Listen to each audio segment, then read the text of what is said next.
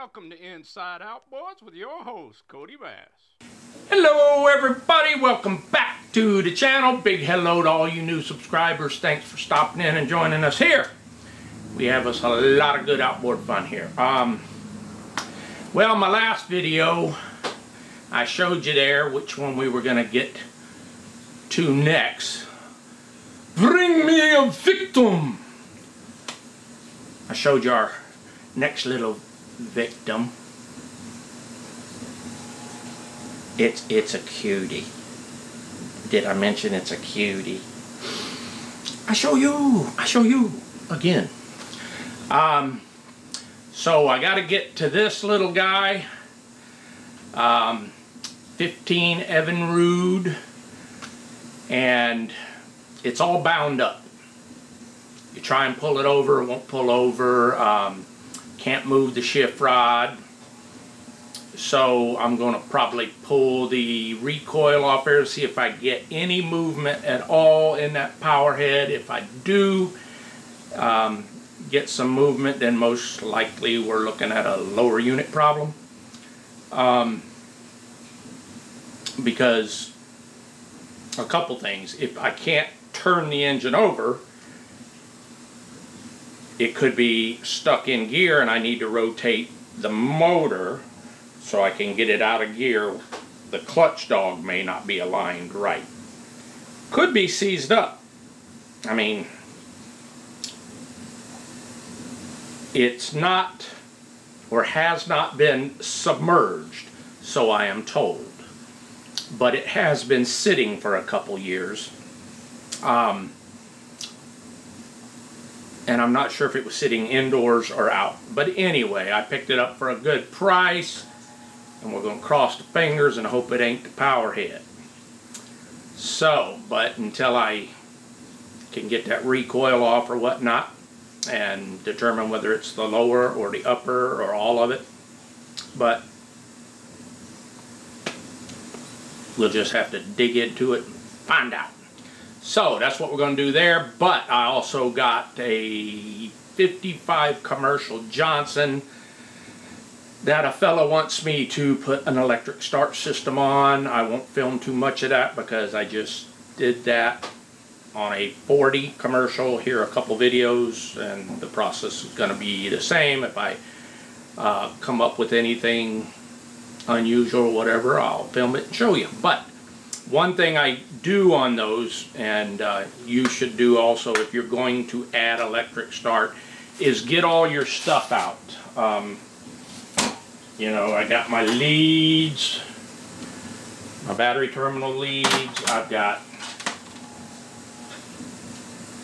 my Noid, my solenoid, and if you look, I've cleaned all that up. Everything's all nice and clean and bench tested, and you want to do that first. And then you got to have some nudity in your videos, you know. Some continuity. So I get out my little continuity checker and put the little points on there and go beep, beep, beep. Make sure my switch is good. And then I've got a couple starters here I've bench tested that I know are good. So you want to do that kind of up front, because the last thing you want to do is dive in there getting that starter put on there. And then when you go to hit the button, nothing. So you want to check all your components, clean them all. A little bit of sandy paper, wire brushing, get everything all good and clean, get everything good and tested, and then put it on, because the last thing you want to do is get in there and it not work. So let's dive into this little bitty Evinrude cutie. And then I had a little Mercury, it's either a 9.9 or a 15.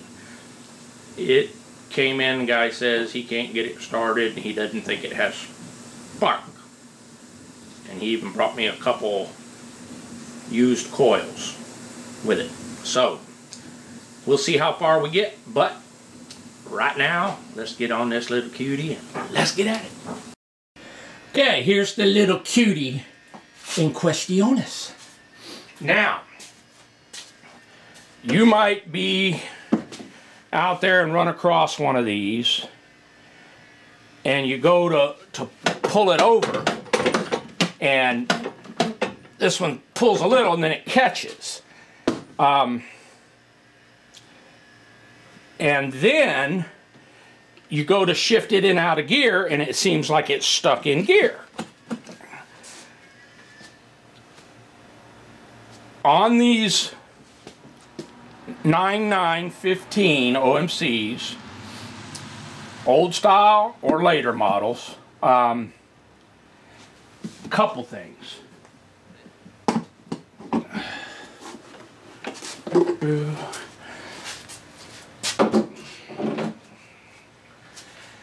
They have on here a safety interlock that is a wire. I'm hoping you can see it right here. There's a wire, a little, well, it's not a wire, it's a thin metal rod. And if it's in gear, you can't pull it over because of the safety interlock. So you might think, well, it's froze up.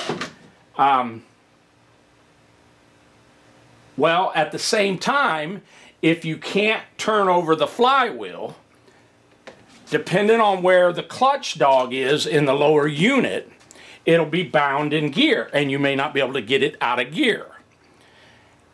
If you can't get it out of gear because of where the clutch dog is, and you can't rotate the motor over, don't reef on this shift, on this wonderful plastic shift handle. The cradle on these things comes up from under the bottom for the clutch dog. And you can bend that. I've had them come in here, several of them over the years, where the cradle that moves the clutch dog back and forth on the prop shaft splines will be just bent all to pieces. And the lower units are basically the same on the old style and the new style. So the best way to do it, I found, is to zip off the flywheel and get that motor to turn over. You might bend it and whatnot like that. So, and these are slotted head screws, so to remove this, all it takes really is a screwdriver. Get that out of your way, there's that rod, and turn this flywheel over. This one's a little tight, it's a little sticky. This thing's been sitting. But once you do that, you should be able to shift it. So I say, hey, I got it off. Alright, I won't lose all my nuts. Okay, so. Okay, we're still in gear there.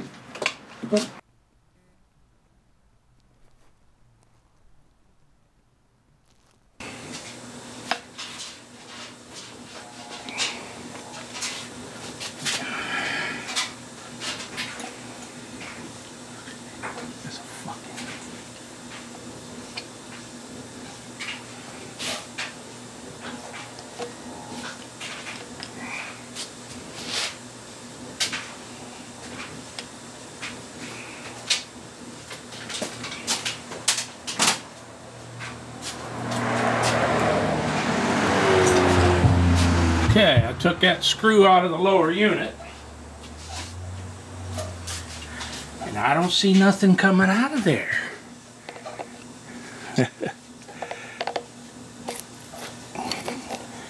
Take the top one out too. I still don't see nothing coming out of there. Let's see. Oh, looky here. Oh, looky there. Look at that. Look what's coming out of that lower unit. See that? Pure salt. No oil, no grease. Just powdery old salt. Okay, you can see what's coming out of here is just pure salt. No oil. No nothing. I'm going to shoot some air in this top. Watch this hole right here. There you go. Nothing but pure salt. So, looks like we're going to be dropping a lower unit.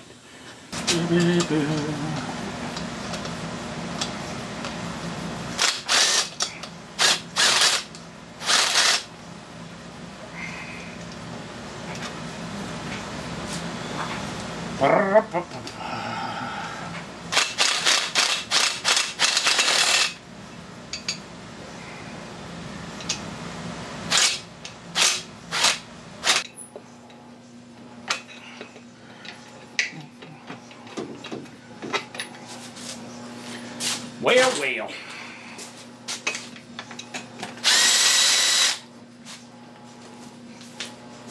Just done that in the first place, huh?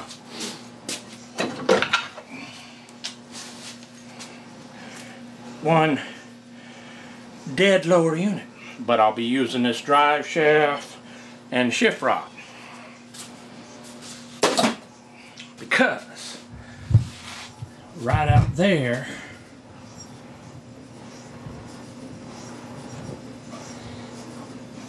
is the one, sorry, that I'm going to be using. And if you notice, it's got a long shift rod. But the first thing I'm going to do is put the recoil back on this little cutie and the spark plugs back in and see if she'll start up for a minute. I'll be right back.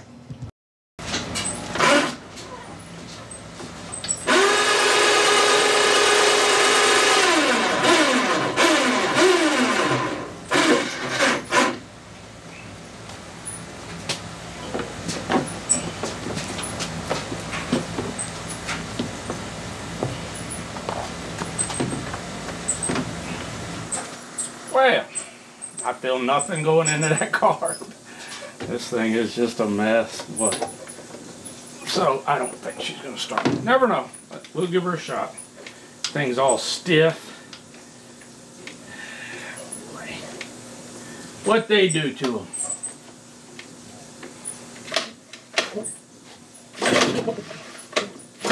Nice short.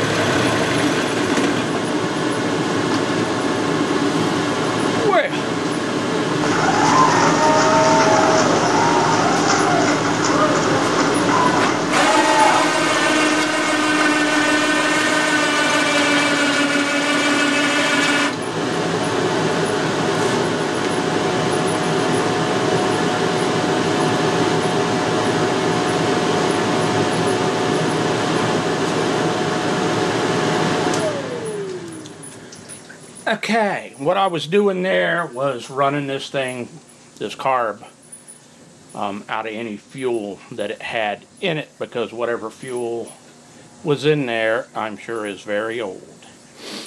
And it ain't gonna hurt anything running that thing a little bit. It's not even hardly warm yet. Thermostat couldn't, well, I guess it was still open, but there wasn't no water going up through it. But it's not even hardly warm. So, but I wanted to get any gas that was in that carb run out of there. Then I'll re-clean the plugs, and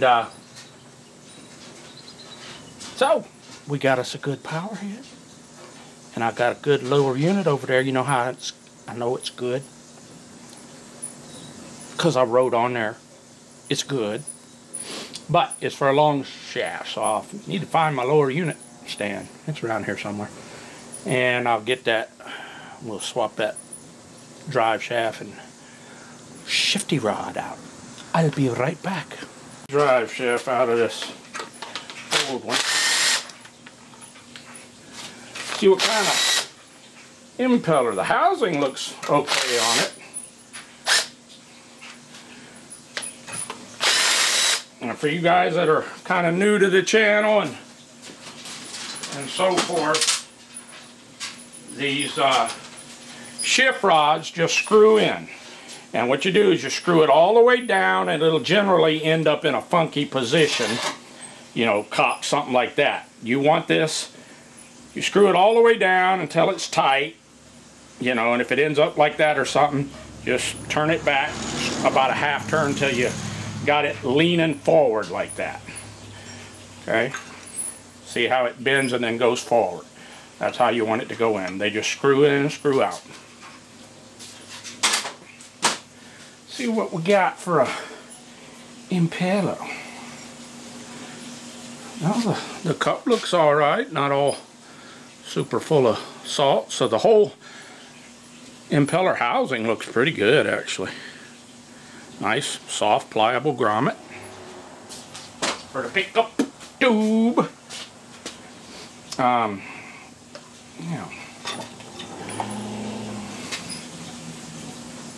You don't really see no oil on the end of that, just dirt. The plate, it's not all wobbled out. Always check that center hole. Sometimes they'll get all wobbly in there, and I don't know what causes it 100%, but this one's good and tight, so that can be reused. The impeller, well, it's got a lot of memory set, but it's not delaminated, so I'll look at the other impeller, and there's my little pin, of which of course I dropped, but it's right here. There's your little pin, key or whatever you want to call it, to keep the impeller where it's supposed to go. There. And there's our little short drive shaft that we need. The splines up the power head in look good. Not all rusty, no sign of it taking a whack anywhere. Everything looks pretty good.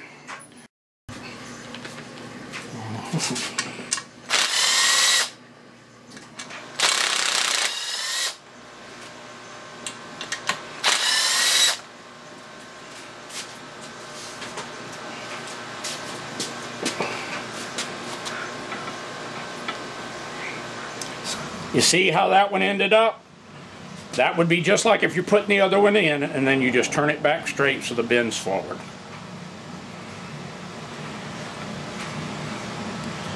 And then screw that out of there.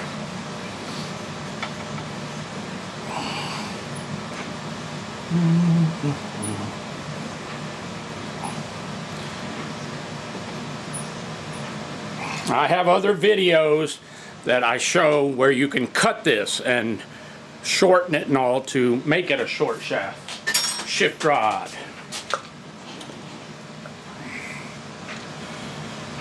Hey, it's got oil in it. There's a concept, huh? And this housing is also in very good shape. But we'll have to get a new impeller because this one ain't any better than the other. There's my little key. Hey, that's 2 for... No, I dropped the other one. Never mind. I was going to say, hey, I got 2 of them out without dropping it. I dropped the other one. See how... Whoa, look at there. You see? Came delaminated. There's... If you end up with this on your outboard, that's not a bolt or a nut. That's the center of the impeller. You see. So you got to get that off there. I'll just put it in my vise, and generally I can twist them off. I have had them so bad though that I had to cut a little slice in there with a hacksaw or my die grinder. But we're going back with the short shaft anyway. You understand? You see, we're going back with this guy. This plate is the stainless plate where the other one was painted, so this one also looks in really good shape. So,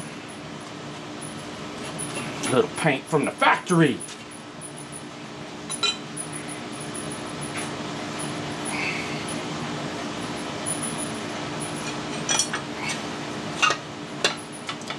There we go. Okay, I wanted to show you the difference in these 2 propellers. This is the propeller that was on there on the bad blued lower unit. This is your standard, I think, Solus. Got a little dingy here, but I'll dress that. And but that's your regular old aluminum, least expensive probably that you could get on the iBoats and boats.net, marine engine, you know, just your standard 9915 propeller. Now here's the one that was on the white lower unit that I'm putting on there. Get out of here, you creepy Carly. Of course I gotta kill the spider first. Hell, he don't want to die. He wants to bite me. I got him. But anyway, that's the one that was on there. You see that end of it? And here's the one that came off the lower unit I'm putting on there. Look at that thing. Look at the pitch on that. It's almost flat. So I guess this would be a torquey little torque prop. I'm looking for numbers. This is a 10x7. Look at that.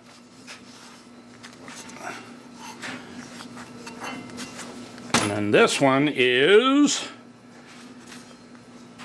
a 9 1/4 by 10, 9.25 by 10. Yeah, quite a bit of difference. And a 10x7. Look at that. And then that's all how beefy that is.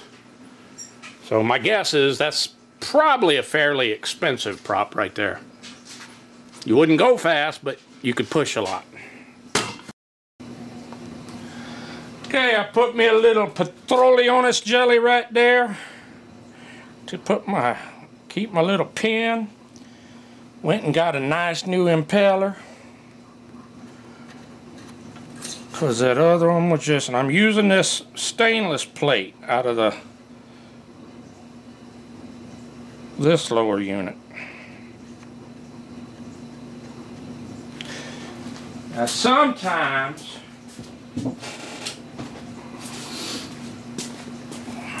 it helps to have a little screwdriver to put right there. So that thing, that pin, I done messed it all up now. So the pin, most of my petroleum jelly ain't on the flat spot. Come here, you. Big old fat feeners don't help. Stay there. There. And let's see if I can. Oh, look at there. Just like that. You gotta take time. And then always check it and make sure it's goody, goody, goody. Now,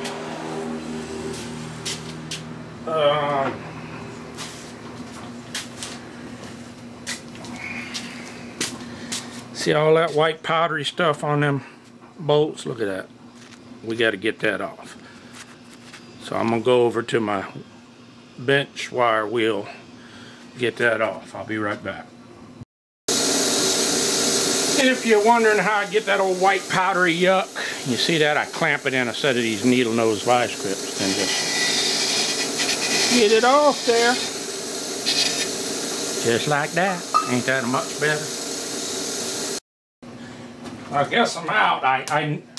I normally have some of this spray on anti-seize lubricant that I can just spray on there.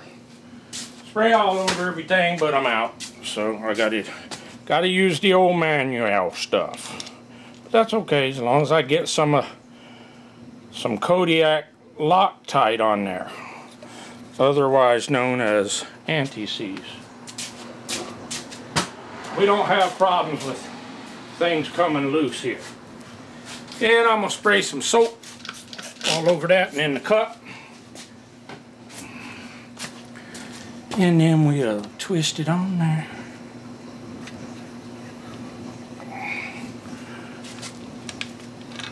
Okay.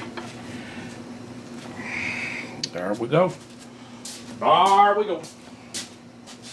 There she blows. Don't you know? There she blows. There she blows.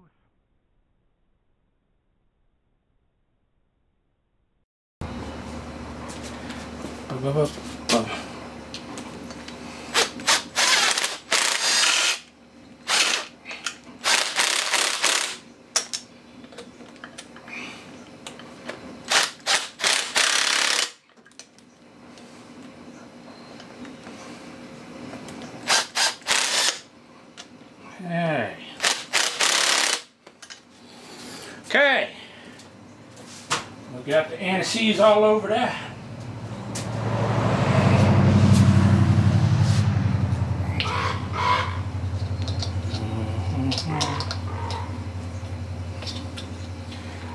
All over that.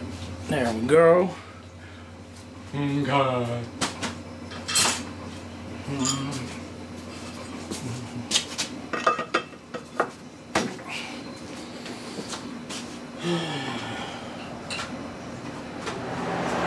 Got a little thrust washer, spacer, whatever it's called thingy, and a crown nut.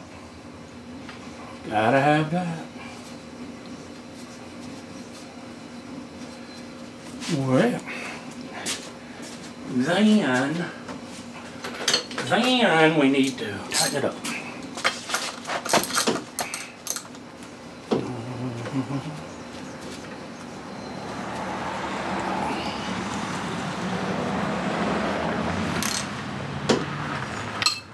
Now comes the gazillion-dollar question,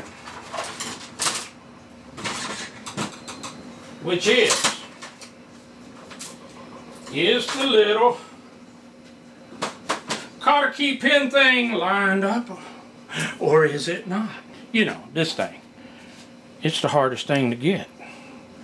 For one, I've been known to drop things. So you want to get that, you know, that tip back together, because that's hard. That's pretty good.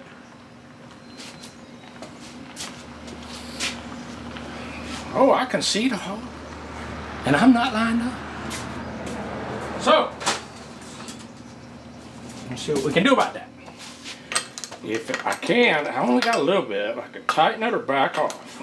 Either way is fine. So I'm going to go past it and then back off some. Because I think that's what Manuel says do. I think. Now it is.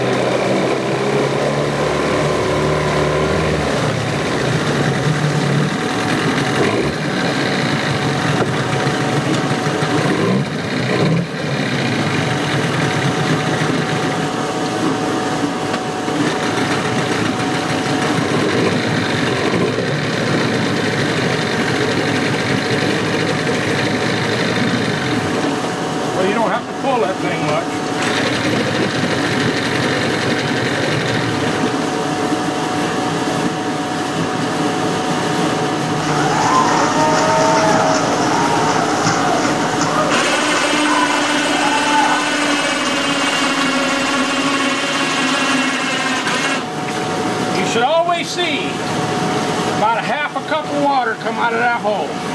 If you don't, take a piece of wire and unstick it.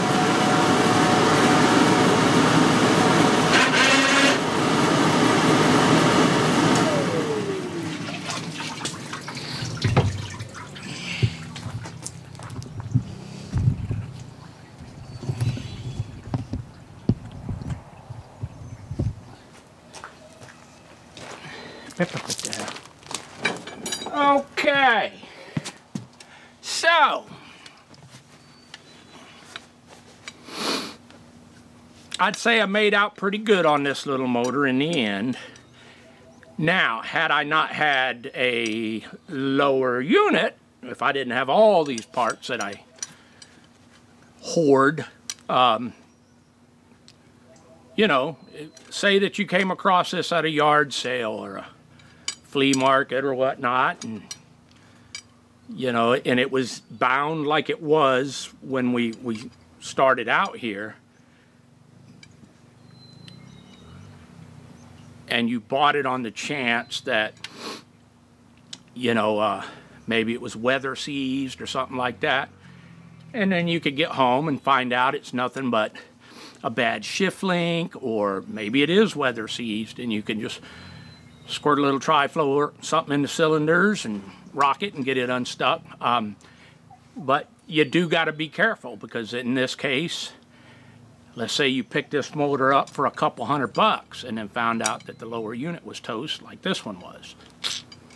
So I guess what I'm saying is use all the caution you can. Definitely, if you come across one of these that seems like it's bound up like that, you should be able to turn over that lower unit, the propeller. And if you can't, unless I was buying it as a parts motor and knew that up front, I'd walk away. In this case, I have lots of 15 lower units. The good news and the good thing about these lower units is, without any real modification at all, you just, you know, you don't have to go inside the lower unit to unbolt the drive shaft, you know, or anything like that. It just slides right out with the water pump. Same with the shift rod, it just screws right out. And that I know of, from 1974 to 2006, both models, the lower units will interchange.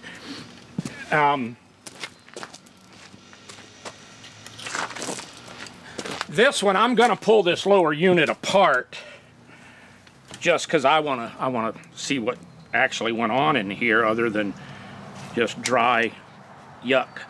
But if you look at this lower unit, it has the I got a customer pulling up.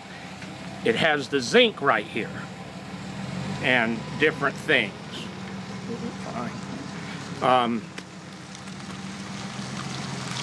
And it has the plastic deal here. I waved that he could come on in, but he turned around. It has the plastic kind of intake there, has the zinc right there, and this is, I'm sure, original to this motor. And this one's, I'll have to look at the numbers on it to see what year.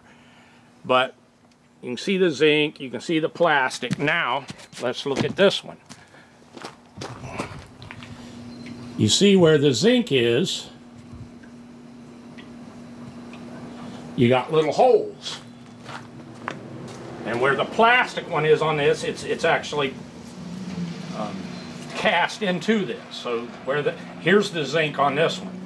So you got little holes where that zinc would be, and then here you've got metal casting where the intake is. Let's see if I can see what the year model is on this thing. Should be able to.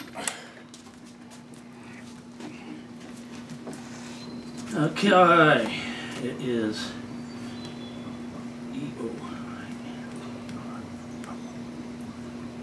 This is a 95. So this is a 1995.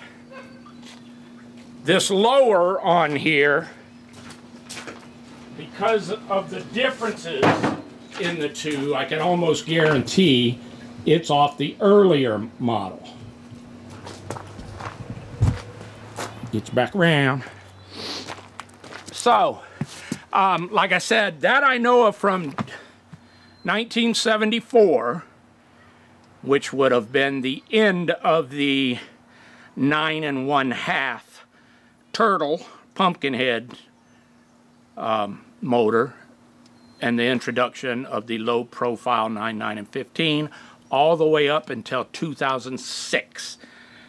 Those lower units. And Cramden, you can set me straight if I'm wrong, but I'm going by memory here. But I believe that's a large span. And the other good news about this little motor, when you come across them, is just like I showed you, the prop selection for this little outboard is quite large. You can get all kind of propellers for it, and but beware if they're all bound up. Unless you're getting it at the price of parts, you're rolling them dice. So I think I'm gonna start, I got to get this 55 commercial Johnson in here and get a starter on it. But I think I've went long enough and rambled enough on this video. So that's going to be a wrap on this one. I got my mercury tank all jujued up and soaking, and again, I appreciate those that kind of steered me in the right direction on that. Thank you. So that's going to be a wrap. I want to thank you for watching, and as always, that is one more hack from Kodiak. Thanks for watching. More vids are coming on Inside Outboards with your host, Kodibass.